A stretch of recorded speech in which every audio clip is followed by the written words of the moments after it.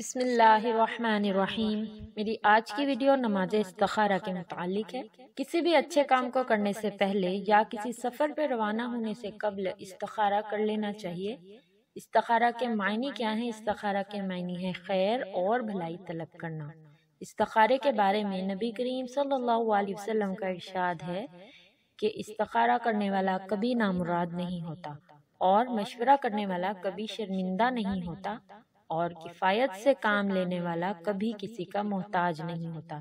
یہ طبرانی کی روایت ہے۔ ایک اور حدیث پاک جو کہ حضرت سعد بن ابی وقاص رضی اللہ تعالیٰ عنہ سے مروی ہے، فرماتے ہیں کہ نبی کریم صلی اللہ علیہ وسلم نے ارشاد فرمایا کہ اللہ تعالیٰ سے استخارہ کرنا اولاد آدم کی سعادت ہے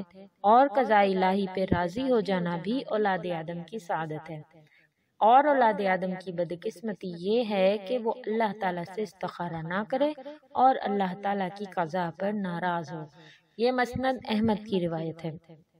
بہت سے لوگ ہیں جنہیں اپنا کوئی بھی کام درپیش ہو تو وہ استخارہ کرواتے ہیں، یا کسی بزرگ یا کسی بھی مولانا صاحب کو یا کسی بھی ایسے شخص کو جس کو وہ اپنے سے زیادہ اللہ کے قریب سمجھتے ہیں، اس کو استخارہ کرنے کا بولتے ہیں۔ ہم نے فلاں کام کرنا ہے، کاروبار کرنا ہے، رشتہ کرنا ہے،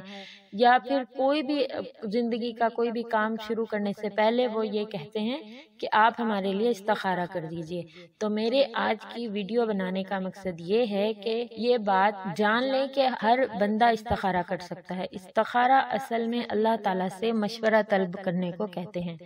اگر ہم کوئی کام شروع کرتے ہیں تو جس طرح ہم اپنے کسی بھی خاندان کے فرد، گھر کے فرد کو بڑا سمجھ کر، سمجھدار سمجھ کر اس سے اس کے بارے میں مشورہ لیتے ہیں، اسی طرح یہ استخارہ کی نماز ادا کرنے کا مطلب یہ ہے کہ ہم اپنے کام کو شروع کرنے سے پہلے اس کے اچھے یا برے ہونے کے متعلق اللہ تعالیٰ سے ان کا مشورہ طلب کرتے ہیں۔ تو استخارے کے بارے میں نبی کریم صلی اللہ علیہ وسلم نے اپنے صحابہ کرام کو اسی بات کی تعلیم فرمائی ہے کہ استخارہ اپنے کام کا خود ہی کیا جائے۔ اس کے متعلق حدیث میں آتا ہے کہ نبی کریم صلی اللہ علیہ وسلم حضرت جابر رضی اللہ تعالیٰ عنہ کو استخارے کی تعلیم فرمائی۔ تو حضرت جابر رضی اللہ تعالیٰ عنہ سے روایت ہے کہ حضور نبی کریم صلی اللہ علیہ وسلم ہم سب کو کاموں میں استخارہ کرنے کی تعلیم فرمایا کرتے تھے۔ جیسے وہ ہمیں قرآن پاک کی صورتیں سکھایا کرتے تھے، اسی طرح وہ ہمیں استخارے کی دعا سکھایا کرتے تھے۔ فرماتے ہیں کہ جب تم میں سے کوئی کسی اہم معاملے میں فکر مند ہو تو وہ 2 رکعت نماز پڑھے اور پھر یہ دعا پڑھے: اللہم انی استخیرک بعلمک واستقدرک بقدرتک واسألک من فضلک العظیم فإنک تقدر ولا اقدر وتعلم ولا اعلم وانت علام الغیوب اللہم انا کنت تعلم ان ھذا الامر خیر لی فی دینی ودنیای وآخرتی وعاقبتی وعاجلہ فاقدرہ لی ویسرہ لی ثم بارک لی فیہ والا فاصرفہ عنی ویسر لی الخیر حیث کان ما کنت وعرضنی بقضائک یا ارحم الراحمین۔ اے اللہ، میں تجھ سے تیرے علم کے واسطے سے خیر کا طلبگار ہوں اور تیری قدرت کے ذریعہ تجھ سے تیرے فضل عظیم کا سوال کرتا ہوں، اس لیے کہ تو قدرت والا ہے اور مجھے ذرا قدرت نہیں، تو علم والا ہے اور مجھے علم نہیں، اور تو غیب کی تمام باتوں کو خوب جانتا ہے۔ اے اللہ، اگر تیرے علم میں یہ کام میرے لیے بہتر ہے، میرے دین اور دنیا کے لحاظ سے اور انجام کے لحاظ سے، تو اسے میرے لیے مقدر فرما اور اس کو میرے لیے آسان فرما اور اس کو میرے لیے مبارک بنا دے، اور اگر تیرے علم میں یہ کام میرے لیے برا ہے، میرے دین اور دنیا کے لحاظ سے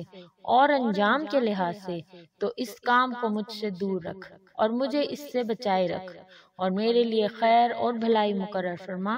جہاں کہیں بھی ہو، اور پھر مجھے اس پر راضی اور یکسوئی بھی عطا فرما دے۔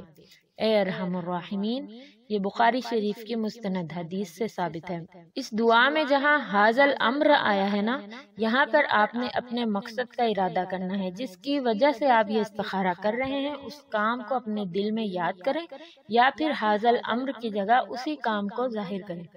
جو بھی کوئی کام ہے آپ حاضل امر کی جگہ پر اس کام کا اشارہ کریں گے، یا تو دل میں اس کا قصد کر لیں کہ میں اس کام کے لیے یہ استخارہ کر رہا ہوں، یا پھر وہی کام اس وقت ان لفظوں کی جگہ دہرا لیں۔ استخارہ اس وقت کیا جاتا ہے جب کوئی مہم پیش آئے، کوئی ایسا نیک کام کرنے کا ارادہ ہو جس کے کرنے یا نہ کرنے میں انسان شک میں مبتلا ہو رہا ہے کہ مجھے کرنا چاہیے یا نہیں کرنا چاہیے، یہ میرے لیے اچھا ہوگا یا نہیں ہوگا۔ تو اس کے لیے آپ نے کیا طریقہ کار کرنا ہے کہ تازہ وضو کریں، 2 رکعت نفل نماز اس طرح پڑھنی ہے کہ اس نماز کی پہلی رکعت میں سورہ فاتحہ کے بعد سورۃ الکافرون، قل یا ایھا الکافرون پڑھنی ہے، اور دوسری رکعت میں سورہ فاتحہ کے بعد سورۃ الاخلاص، قل ھو اللہ احد پڑھنی ہے۔ نماز ادا کرنے کے بعد جب دعا استخارہ پڑھنی ہے تو اس کے اول و آخر میں درود شریف پڑھ لیں۔ علماء کرام کہتے ہیں کہ بہتر یہ ہے کہ استخارہ 7 مرتبہ کریں، یعنی کہ 7 دن تک مسلسل، پھر جو دل میں آئے اسی میں بہتری ہے۔ اگر آپ کا دل اس کام کے کرنے کی طرف متوجہ ہے تو پھر یہ کام آپ کے لیے بہتر ہے، اور اگر آپ کا دل میں یہ آ رہا ہے کہ یہ کام میرے لیے اچھا نہیں ہوگا تو پھر اس کے نہ کرنے میں بہتری ہے۔ بعض مشائخ کہتے ہیں کہ نماز عشاء کے بعد استخارہ کی نماز پڑھنی چاہیے، پھر نماز استخارہ پڑھ کر وضو کی حالت میں ہی قبلہ رخ ہو کر سو جائیں، اور اگر خواب میں سفید چیز یا کوئی سبز چیز یعنی ہرے رنگ کی کوئی چیز دیکھے، یا ہرا رنگ دیکھے، یا سفید رنگ کی کوئی چیز یا سفید رنگ دیکھے تو پھر سمجھے کہ اس میں بہتری ہے، اور اگر کالی یا لال رنگ کی کوئی چیز دیکھے تو اس میں بھلائی نہیں ہوتی، اس کام سے اجتناب کرنا چاہیے۔ ورنہ استخارہ کرنے کا کوئی وقت مقرر نہیں ہے، آپ دن میں کسی بھی وقت یا رات میں کسی بھی وقت وضو کر کے 2 رکعت نماز اسی طرح ادا کریں۔ سورۃ الفاتحہ کے بعد پہلی رکعت میں سورہ کافرون اور دوسری رکعت میں سورۃ الاخلاص پڑھیں، اور پھر اول آخر درود شریف پڑھ کر دعا پڑھیں اور اپنے کام کا اللہ سے مشورہ کریں، اور پھر قبلہ رخ ہو کر سو جائیں۔ اگر نیند آئے یا نہ آئے، 7 دن کے بعد آپ کا دل جس بات کی طرف زیادہ مائل ہو وہی کام کرنے میں انسان کی بہتری ہوتی ہے۔ امید ہے آپ کو اس سے بہت اچھی معلومات ملی ہوگی۔ اپنی دعاؤں میں مجھے بھی یاد رکھیے گا، اور اگر کوئی اور ویڈیو بنانے کے بارے میں مجھے سجیشن دینا چاہتے ہیں تو نیچے کمنٹ میں ضرور بتائیں، انشاء میں ضرور اس بارے میں ویڈیو بناؤں گی۔ دعاؤں میں یاد رکھیں۔ وآخر دعوانا ان الحمدللہ۔